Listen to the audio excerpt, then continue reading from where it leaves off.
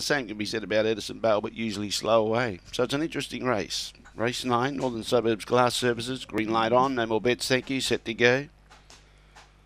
Away, Cash for Jam began pretty good. Baba Ra's only a length and a half in front of it, running to the first turn. Out wide, Edison Bale. Cash for Jam still 2 lengths behind this leader, but railing up and looking dangerous. Chuiaki Radar at the tail end of the field. Baba Ra leads away, but here comes Cash for Jam. Gives itself some room, peels to the outside, gradually making ground, but then got on the heels and checked out of it was Edison Bale. Behind those, Chuiaki Radar can't win. Still in front, Baba Ra. Baba Ra's going strong. Cash for Jam can't get there. Baba Ra leads all the way, wins by 2 lengths, beats Cash for Jam. Edison Bale third, and Chuiaki Radar was fourth. The time around about 31.10.